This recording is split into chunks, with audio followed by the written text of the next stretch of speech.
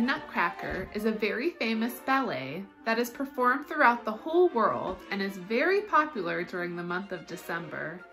The original story, which was called The Nutcracker and the Mouse King, was written over 200 years ago and published in a book of fairy tales. Then, in 1892, the Russian composer named Peter Ilyich Tchaikovsky put the story to music to create a ballet, and the rest is history. Because the plot of the story takes place on Christmas Eve, it is common to see this ballet performed right around the holiday season. The current music students in kindergarten through 4th grade at Homer Center Elementary put together their own version of the Nutcracker. We hope you enjoy it. Our story begins on Christmas Eve, where there is a big party going on. Clara and her family are celebrating with lots of food, games, laughs, and dancing. Although there were already many presents under the tree, Clara's godfather had one more special gift for her. Now, it's important to know that Clara's godfather was a toy maker who was known to make toys that were enchanted and magical. When she opened up her gift, she saw that he had given her a nutcracker. She was so happy and spent the rest of the evening playing with it. Later that night, after the party ended and everyone was asleep in their beds, Clara woke up to quite a surprise. She noticed that the toys had come to life. Her nutcracker was marching around. Let's watch Mrs. Streeny's class march like the nutcracker who came to life. In addition to marching, you'll see them do some conducting and some ballet dancing.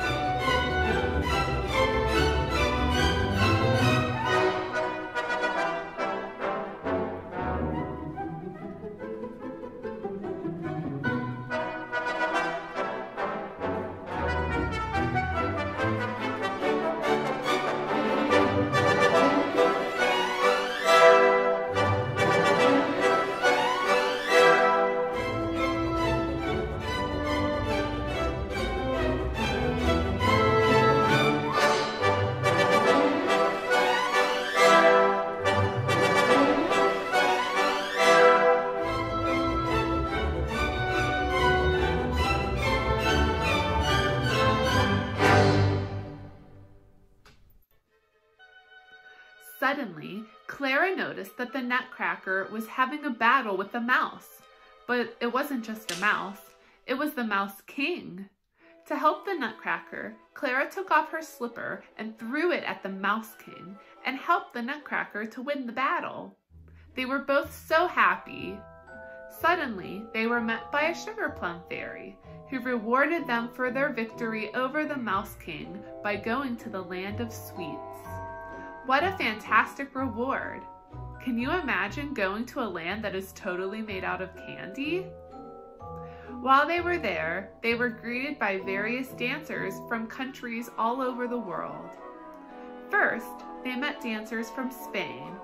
The fourth graders in Mrs. Stossel's class noticed that the music to this song went back and forth between brass instruments, woodwind instruments, and string instruments.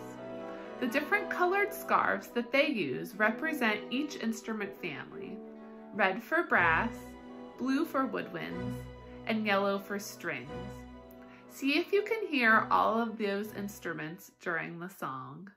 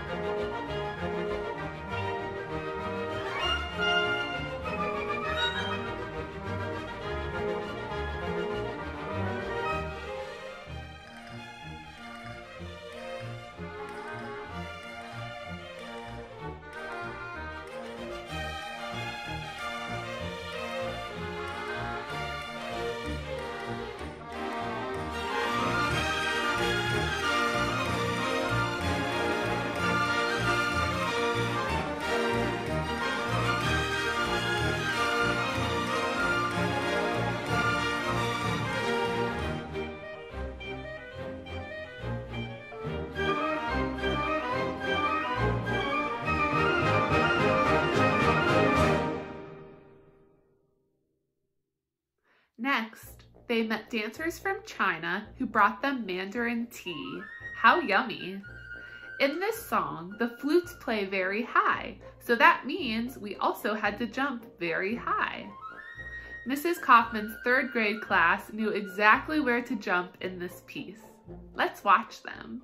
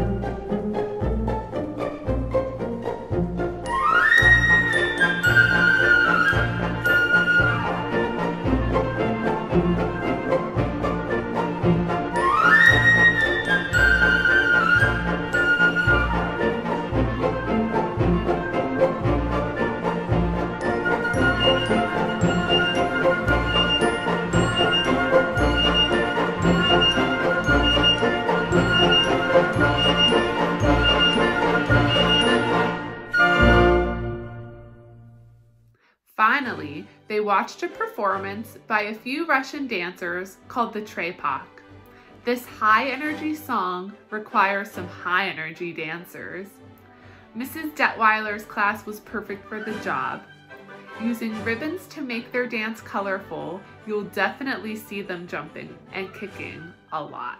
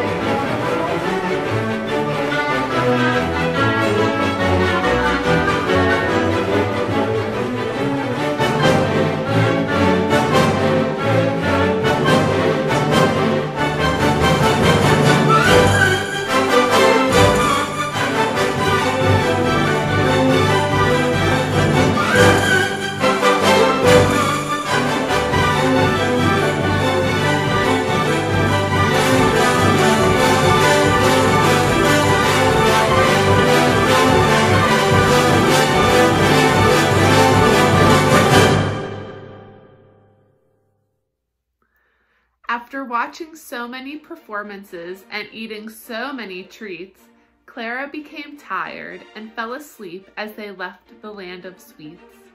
When she woke up on Christmas morning, she noticed that the Nutcracker was just a toy again. Was it all a dream? Or did she see the magic of Christmas right in front of her very own eyes? The end.